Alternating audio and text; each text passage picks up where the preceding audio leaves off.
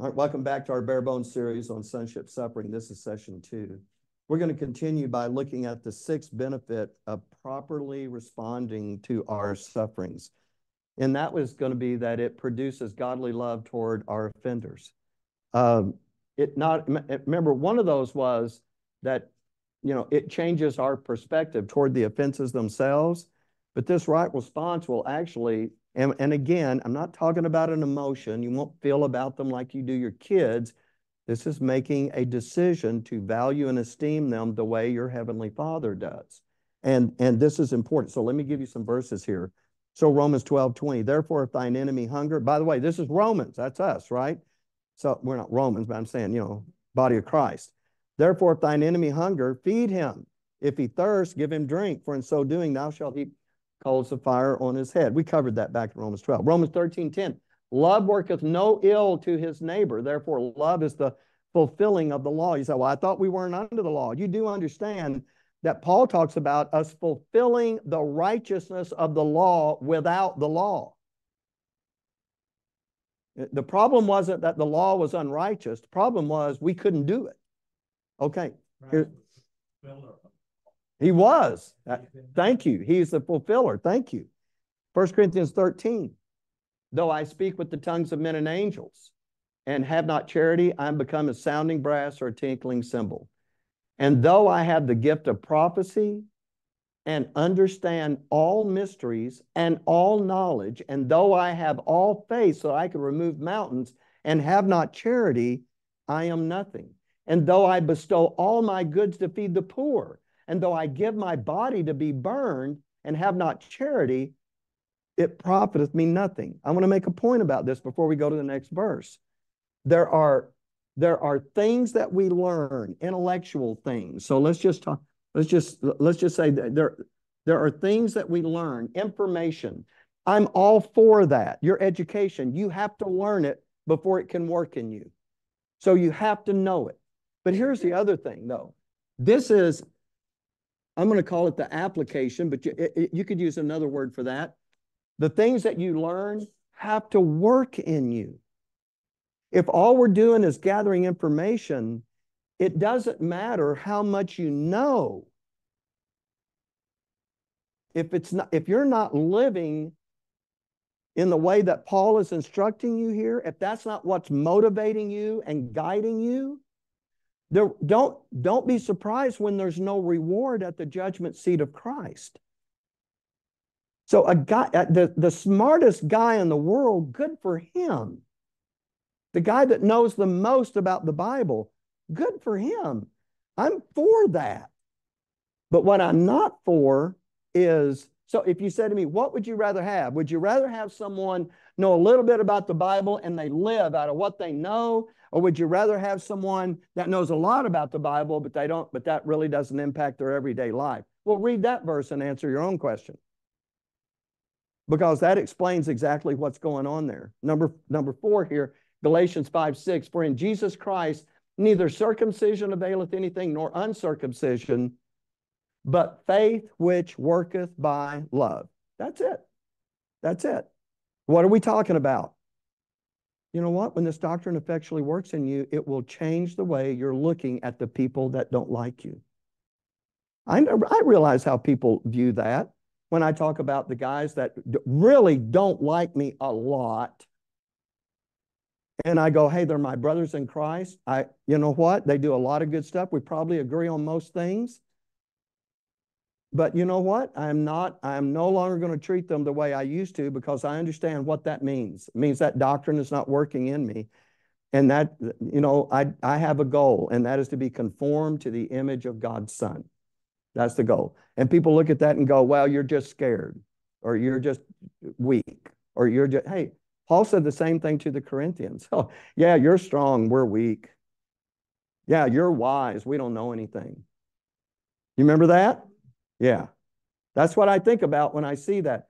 Look, okay, I just don't want to go back to that.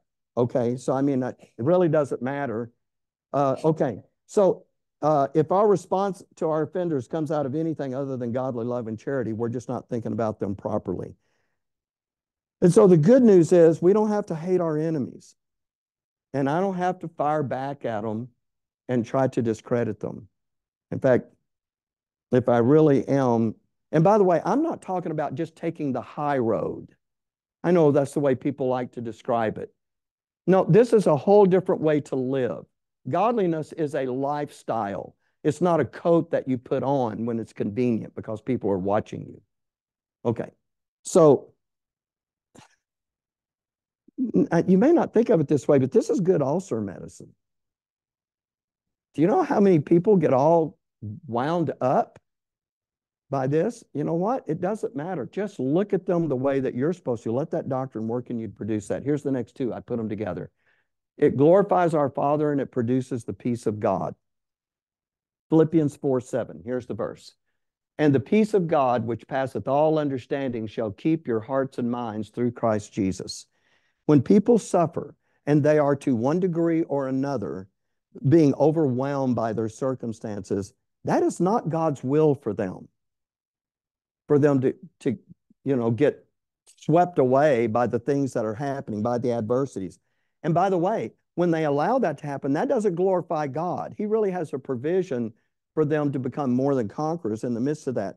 But if in the midst of our suffering, we have the peace of God that passeth understanding, that helps us not only endure suffering, but it helps us glorify God, how much better is that? And see, I actually believe there's a reward for that. See, I believe that here's a guy that's questioning God and he's mad and he's angry and, he's fighting with everybody. And there's a guy over here that actually understands what God is doing in this dispensation of grace. And he decides, you know what? I want that doctrine to work in me and make me the godly man that God designed me to be. And I'm going to respond out of that. I don't think God looks at that and goes, yeah, those look the same to me. No, I don't think that. And I don't think anybody does. Okay. So here's the next two, and that is it provides a testimony to men and it makes an impact on the heavenly realm. And I'm talking about both good and evil. So I'm going to give you a verse for this, and this is going to be in Corinthians, 1 Corinthians 4:9. Now, we covered this, but I'm just going to remind you of it. For I think that God has set forth us, the apostles, last, as it were, appointed to death. For we are made a spectacle unto the world and to angels and to men. Now, I'm going to finish reading this, but I just want to interject right here. Because of what Paul says to the Corinthians, I don't think the apostles are the only ones that are being watched. I think the members of the body of Christ are being watched and ought to behave themselves appropriately in connection with that. Verse 10, we are fools for Christ's sake. What does he say to Christ? But you're wise in Christ. We're weak, but you're strong. You're honorable, but we're despised. Even unto this present hour, we both hunger and thirst and are naked. Now think about what he just said. Unto this present hour, I don't have anything to eat. I don't have anything to drink. And I don't have clothing to protect me from the elements. Now that's somebody that's talking to you when they're in the midst of it. And are buffeted. What does that mean? Is that like Golden Corral? What is that? They're getting beat up and have no certain dwelling place. All y'all going to a home when you get through here? You're ahead of Paul. No certain dwelling place. And labor, working with our own hands. And then look what the reward of that is. Being reviled, Paul says, we fire right back. Oh, no. No. He said, we bless. Being persecuted, yeah, we get even. No, we suffer it. Being defamed, we entreat. We are made as the filth of the world and are the offscouring of all things unto this day. Paul went into this with his eyes wide open. He knew exactly what this was about, and he knows what the godly response is, and he just gave it to you. Our flesh hates that. Our flesh is conditioned by the course of this world. And you know what? There's not a movie you can go watch that will do that. Nobody's interested in that. Nobody will buy a ticket to that. What we want to do is see a guy wrong so he can kill everybody in as malicious a way as possible. And we look at that, and that's how we entertain ourselves. And it is any wonder that godliness is difficult for us, because the world is inundating us 24/7 with every. I challenge you to do this. I did this one day. I thought, you know what? I'm going to watch this, and when I do, I'm going to write down everything I see that violates biblical principle. Don't do that. Okay? If you have carpal tunnel, this will not end well for you. I got into that. And you know what? I was pausing it and going, well, okay. So he's using God's name in vain. Okay. Oh, yeah, and he was shooting a guy when he did it. Okay.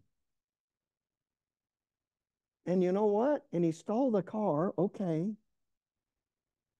And then you start it up and you go, and you know what? I mean, really, you'll get pages in and you'll only be 15 minutes into the movie, and he will have violated every biblical principle you can think of twice. Is it any wonder that this is the mindset that we have? This is why godliness is so unappealing to people. Where's the avengement factor? You know, when am I going to, you know, where's my smart alecky response?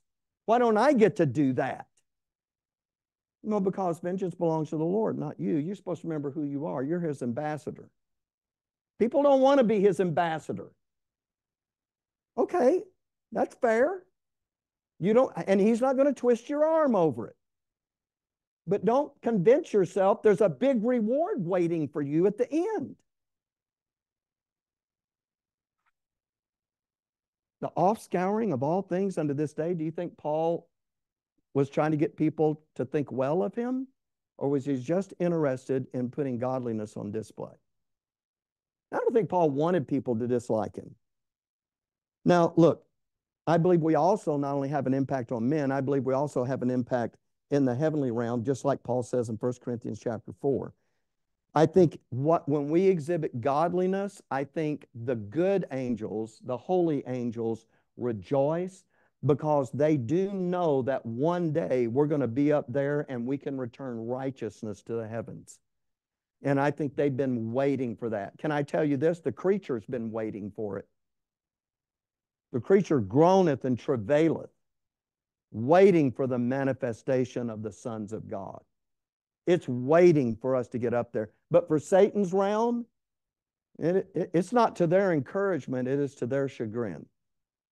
Because now they see someone putting something on display that cannot be generated by your flesh, but is a manifest token that God is at work in you, conforming you to the image of his Son. No, Christ in you. Yes, that's the mystery of godliness. Christ in you, the hope of glory. So, to the encouragement of those holy angels and the regret of those evil angels, when we suffer with him, when we take pleasure in infirmities, when we rejoice in the spiritual work being done in our inner man, when we view our tribulations as opportunities to grow in grace, when our inner man is renewed day by day, even when our physical man is perishing, it not only makes a difference to us who are doing the suffering, but it makes an impact to the glory of God in the heavenly realm that we can't see with our physical eyes. That's a glorious thing. Glorious thing. Okay. It conforms us to the image of God's Son. And that's Romans 8:28. You should never read 28 without reading 29. And we know that all things work together for good. You know, the world loves this verse. And there's some things I think that are not appreciated here, because this is not an automatic thing. Have you ever had some things that happened to you that were not good? And they didn't work good in the end because we didn't respond to it properly. But if you do, all things work together for good to them that love God, to them who are the called according to his purpose. For whom he did foreknow, he also did predestinate to be conformed to the image of his Son. Now, that is going to happen to every one of us. You are going to be conformed to the image of God's Son. But it is his intention that that process start here and now. And your position in the heavenly places will be predicated upon just how much of that took place with you here. That's what the judgment seat of Christ is about. The things done in the body, not what's going to happen after you get up to the heavenly places, but the things done in the body. So we have to kind of pay attention to that. Okay. So here, I'm going to put the next three together. So it gives us hope. A right response to our sufferings through the doctrine gives us hope. It prevents despair and being overwhelmed, and it equips us to give hope to others. Now, I can talk about, well, let me just give you the verses on it.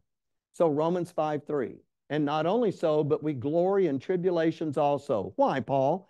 Knowing that tribulation worketh patience. By the way, when we started in Thessalonians, do you remember how they were going through their sufferings?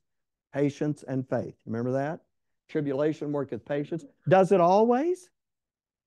Does everybody that goes through tribulation, do they just get patience? See, you understand, this is not an automatic thing. Okay.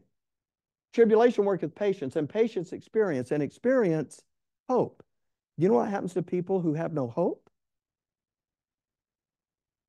Terrible things happen to people that have no hope.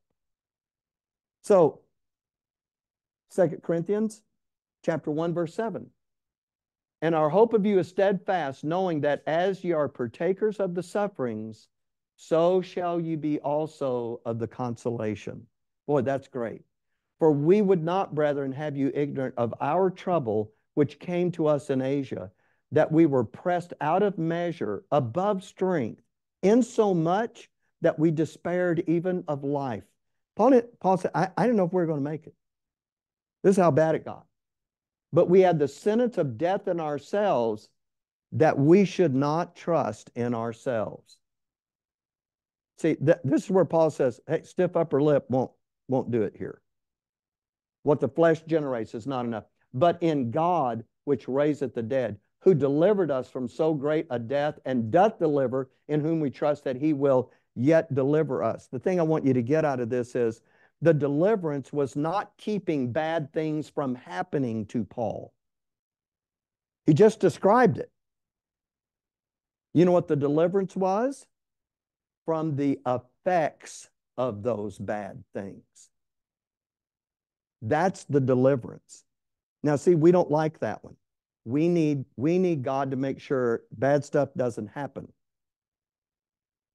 But you understand, in the midst of that stuff, all things work together for good. If you're going to respond to this rightly, all of this can make a real difference. And now let's take a look at the next part of this, 2 Corinthians 1:4, who comforteth us in all our tribulation, that we may be able to comfort them which are in any trouble. Do you know one of the advantages of being able to appropriate God's grace in the midst of your suffering, so that you can become more than a conqueror, and your inner man can be renewed day by day, no matter what's happening on the outside? You know the advantage of that? Once you know how that works, you can tell someone else when they're in that same predicament. And that's valuable. And so Paul says, that we may be able to comfort them which are in any trouble, by the comfort wherewith we ourselves are comforted of God. Paul says, hey, what God did for me in the midst of my stuff, he can do for you in the midst of your stuff. Verse 5, for as the sufferings of Christ abound in us, so our consolation also aboundeth by Christ. Sure, the sufferings of Christ, Paul says, I've got them. Yeah, those things are happening. God's not stopping them. God's not putting his hand between me and trouble. Those things are happening, but guess what? The consolation also abounds in me, so that he can say, I take pleasure in infirmities. I glory in tribulations. Verse 6, and rather we be afflicted, it is for your consolation and salvation. You do understand what he's saying right there. Paul says, I'm the guinea pig. When he signed up, God says this, everything that you need them to have happen, it's got to happen to you, so that you know how the consolation works. And then you can pass that on to them. You know why that's valuable? Now I'm going to say this. If there's anybody listening to this and they're in ministry, I'm going to tell you this is really important. It is not enough to learn the intellectual information about how the doctrine works in you and transforms you. You have to get involved in that process before you teach it. It has to become a living reality in you. Otherwise, it's just theory. And when people have real questions about what's going on with this or what's going on with that, you won't have an answer for that because you haven't been through it. The real test here is like Paul. Paul says, these things are happening to me so that I can really go through this and get that consolation. And once I've done that, guess what? He says, it is for your consolation and salvation, which is effectual in the enduring of the same sufferings which we also suffer. Do you see that? How great is that? Or rather we be comforted, it's for your consolation. He said, rather we be afflicted or rather we be comforted. This is all for your benefit because I'm showing you how to go through this. And I'm trying to say to anybody that's listening to this recording that there is something that God has provided for you out there that will allow you to go through the sufferings of life without being overcome or being made bitter or being made angry or any of those things. There is another way to live, and that's what grace is all about. So the hope is a benefit for us, and it's also a benefit for those that we want to help. And not to mention the fact that it prevents that despair and depression and all of those kinds of things. Now, people don't automatically get hope just because they suffer, do they? And people, and you know what? And you don't automatically learn how to counsel someone else just because you suffered. It has to be because you've learned how to respond to that suffering by the word which is working in you. So our apostle is saying to them the same thing I think he would say to us, that the consolation he learned made those sufferings valuable to him. So does it surprise me when the Lord would say, and you're joint heirs, if so be that we suffer with him? No, that doesn't surprise me at all. But I know that if you take this off and you say, just because we suffer, we get what? No, I really don't see that. Okay, so now let me do the last one. And this is O. It provides the reward of the inheritance, which is to reign with Christ. Now, you know what I've done so far? I've given you 14 advantages of the doctrine being your response to suffering that helps you right here and now in your daily life. 14. Now, if you're listening to this and you're going, oh, I just can't go with that one, then you know what? Don't preach that one. Preach the other 14. But don't throw the baby out with the bathwater here. If you don't like O, A through N will do fine. But really, I do look at this and I think there is a reward of the inheritance that is gotten because we have lived out of the doctrine. I'm going to take you back to the 2 Timothy scripture. If we suffer, we shall reign with him. If we deny him, he will deny us. Look, if this thing was automatic, why would he be talking about denying anybody the right to reign? Do you see that? That's what the deny is about. Remember I said it's not that we deny him like, oh no, he's not my savior. We're talking about with regard to the suffering. In what way can you suffer that you would deny him? Did I erase that? But it'd be like, why, God? It'd be like whining and complaining. See, that's not suffering with him. That's thinking God isn't doing what he's supposed to do. Why is he doing this? Why is he see? And he says, look, if you don't want to do that, then don't think you're going to do this.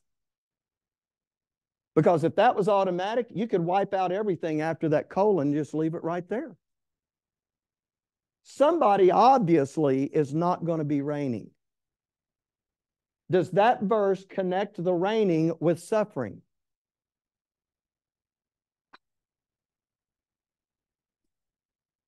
It's not rocket science. So I'm just saying that is meant to help us, and that is meant to make a difference in our daily lives, no matter which kind of suffering that we're talking about up there. So I would say, and so I have one last verse to read to you, and we're going to end by talking about this one, because the point I'm trying to make here is I really do think there is a reward for, and look, I do know there are folks that think there's no reward for handling the sufferings of this present time out of the doctrine. There's only reward for the sufferings of Christ. Well, let's pretend for a moment that's true. I don't think that's true because Paul mentions sufferings of Christ in the midst of all those others. But let's suppose for a moment that that's right. Would it, even if there was no reward for it, wouldn't you still want the doctrine to preserve you in the midst of these sufferings? That's all. That's where I'm going with this. That there is something available for you, and it's not just, it doesn't just work here, but it works in both places. And if we'll allow that doctrine to do that work, guess what? It'll conform you to the image of God's Son. It'll edify you. It'll build you up in the faith. It'll preserve you from being overwhelmed by your circumstance. It'll give you hope. In fact, you know what? It'll change the way you look at the things that are happening and the people that are doing them to you. It'll change all of that. And if you don't think there's a reward for that, then okay. So give you the last verse, and I have a comment. So in Romans 8:17, I said we'd come back to it at the end, and if children, then heirs.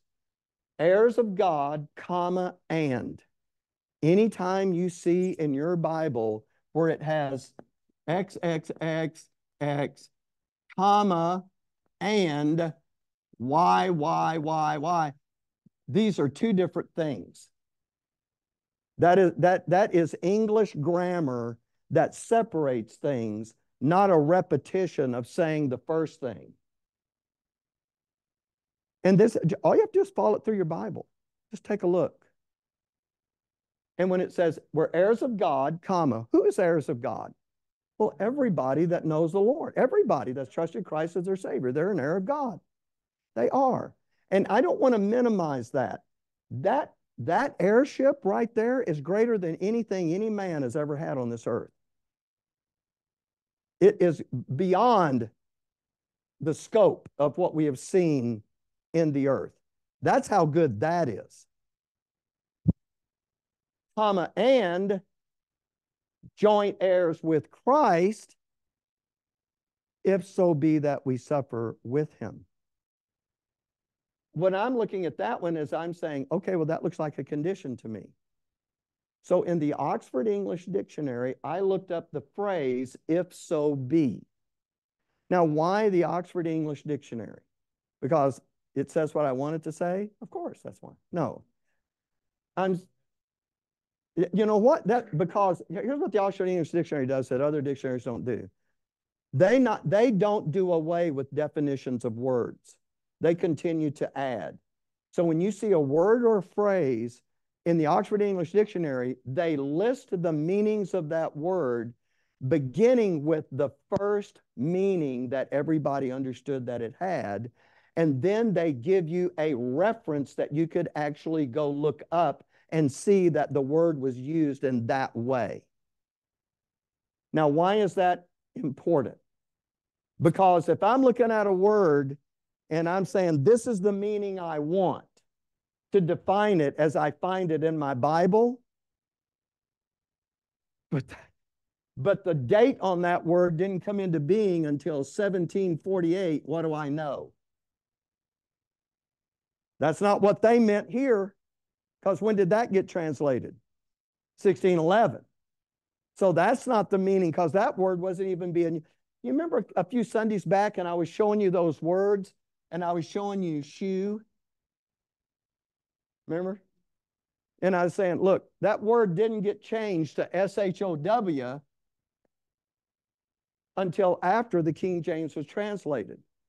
Now, people see S-H-E-W and they think it's something different. So they don't want to say show. They want to say shoe. Okay, okay. But here's the thing. The other words got changed before 1611, and we use those, but that was one that didn't get changed until after 1611. So all through your Bible, it never says S-H-O-W. But where it says S-H-E-W, it means S-H-O-W. Okay? So I like the Oxford English Dictionary because it gives me all the definitions. It doesn't do away with one because it's archaic and out of usage. But the first meaning is this. The second one that came into being is this, and on and on and on. They're giving you dates and they're giving you references to look them up. And because of that, when I'm looking at these words here, and I look up if so be, you know what the Oxford English Dictionary says when you look up the phrase if so be? Because they understand that you can say if and you don't mean maybe it will and maybe it won't. But you're showing the certainty of something in comparison to something else. If someone says, are we going to get something to eat on the way home? And you go, if there's a store open, we're going to get something to eat. But you already know there's a store open, right? You're just saying that's how sure it is.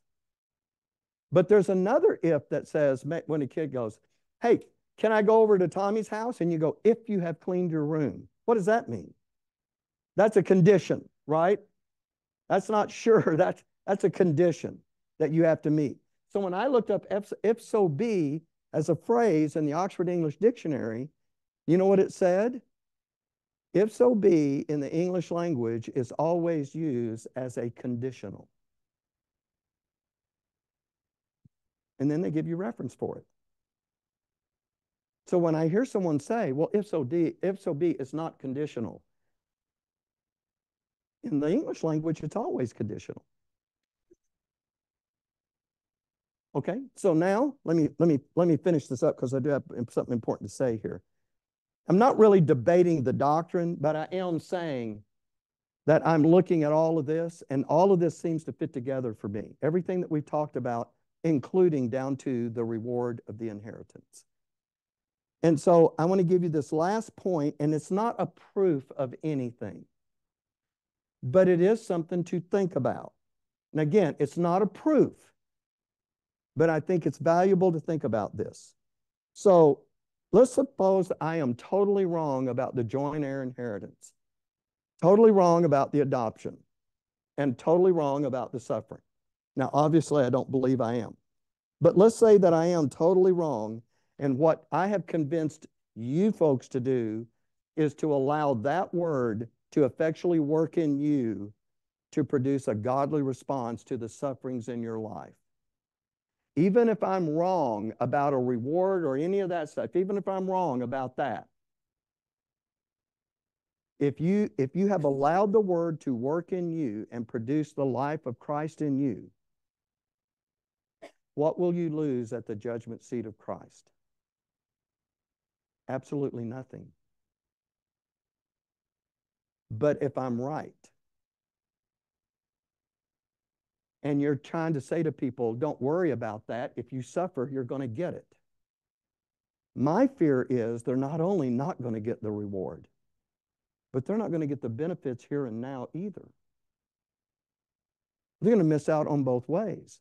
Now, that's not a proof that I'm right, but I'm just looking at it and I'm thinking, look, if I'm wrong, I haven't done you any disservice here. Because you didn't lose anything because obviously there was nothing to gain. But if there is something to gain, then we should pay attention to all these things that we've looked at in Paul's epistles and how we're supposed to respond to the sufferings in our life. Now, what this leads us to is the next section of this. I won't do it here. I'll probably do it at my desk. But the next natural question, if someone looks at all this and says, okay, I see how God, you know what? He cared how Israel responded. I think he cares how we respond. I see all these benefits for us here and now. Okay, what's next? Well, what's next is, how do I get that word to effectually work in me? What part of that word needs to work in me so that God's grace is working in me in the midst of that, so I can become more than a conqueror, so I can have the consolation, so I can give that hope to other people, so that I, like Paul, can take pleasure in infirmities and glory in tribulations. How do I get that working? Wouldn't that be the next logical question? So that has to be the next thing that we do. In this bare bone study, that has to be the next thing that we do. And so that's what we'll do. And what I really want to do is, once we get through with this thing, is just turn it into a book. And then people don't have to find the video. And wouldn't it be great to have some kind of a resource that when somebody's really going through a hard deal, you can just say, hey, why don't you just read that little book right there? And then if you have any questions, call Francis.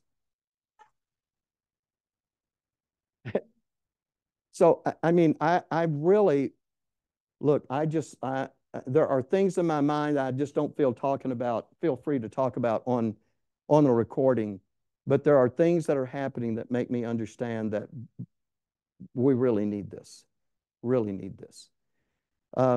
Okay, so thank you for being with us in the study. This is the end of session 2.